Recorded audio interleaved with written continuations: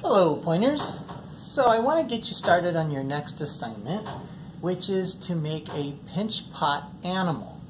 So what you're going to be doing is starting with your basic pinch pot, and you're going to make that pinch pot according to the demonstration I did in the first video, how to make a pinch pot. So once you make your pinch pot, and I should say you're going to start with a ball of clay about the size of the palm of your hand, same size. If you want to go a little bigger, that's fine, but nothing huge. And you're going to go ahead and pinch that out until you get your basic pinch pot. And again, we're trying to make the pinch pot about the thickness of a pencil, and it should feel nice and even, that you pinch the clay out evenly. At that point, you're going to try and determine what type of animal you would like to make. So you can be thinking about that and perhaps looking for a few pictures on Google Images or wherever you might like. And find some pictures so that you have details of your animal to look at so you can add the different features to it. I tend to go and find pictures and I'll print them out, and my animal may not end up looking realistic, but I use it just for the details. And that helps out in terms of features and what things might look like in terms of designing my project.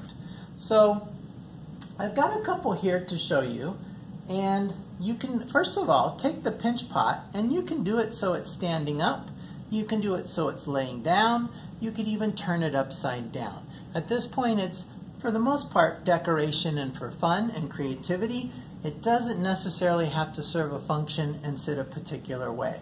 So whatever you choose for your animal, that will hopefully help you determine how you're going to shape and how you're going to sit the pinch pot. So this is the first one I did about 4 years ago when I started having students do this assignment. And it's supposed to be a fish. And it's kind of fun and whimsical. So I took the basic pinch pot, and once it was finished, then I went ahead and laid the pinch pot on its side. And from there, I just took some extra clay and I flipped it back and forth, and I cut out some slabs and I pinched them and shaped them. And then I added the tail and I added the fins and I added the eyes. I used a quarter to just press in halfway, and it created what looked like scales. Now I know a fish doesn't have a tongue, but I thought I would just be fun and whimsical with it, and I went ahead and just put a tongue in there. So it does have some nice details, and you get the idea that it's some sort of a fish, but hopefully it's also kind of fun and crazy.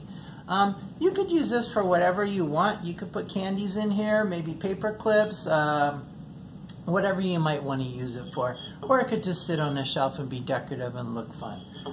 The second one that I did was this one here, and it is supposed to be a walrus. So same idea, made the pinch pot first. I didn't flatten out the bottom on this one. I just tried to keep pinching it and leave it rounded so that it didn't look just cut off in the back.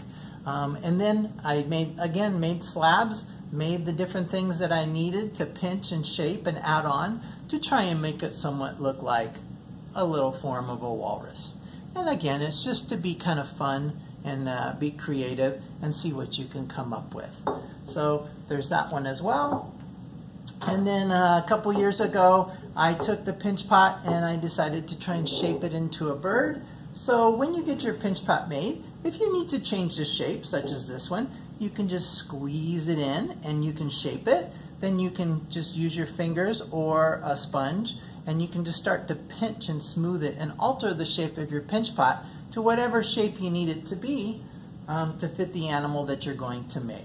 So on this one, like I said, I pinched it in the back. I pulled it along here with my fingers with a little water on it. And once I got that shape, I used some extra clay and I made the head, and then I crosshatched and slipped the head on, and then just blended it down in so it looked like it was all one piece of clay. And then for the wings, I just flipped back and forth my clay and made a really thin slab, used the rolling pin on it, and then I just cut out the shape I wanted and crosshatched and slipped these onto it. And then I just really spent time sponging and trying to shape it so it would look kind of all natural.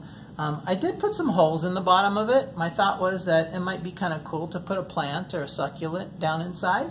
And so that may be what I'll do with it still. You can see the holes go through the bottom. So it can be something that's functional, or it could be something just decorative and purely for fun. So that's another option.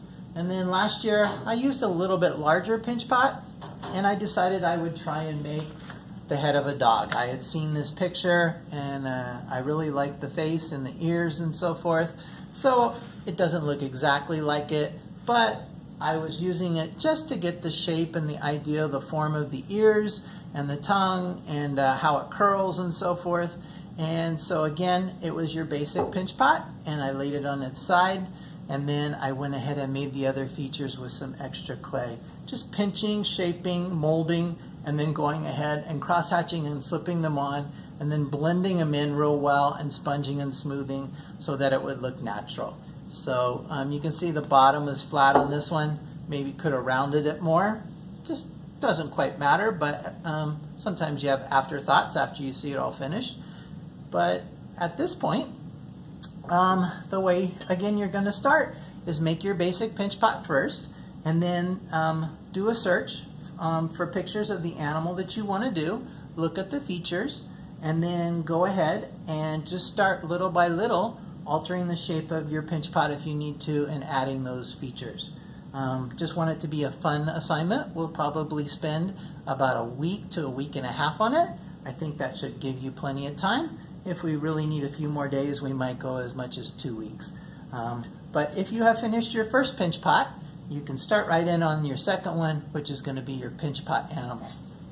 Okay, we'll see you next time.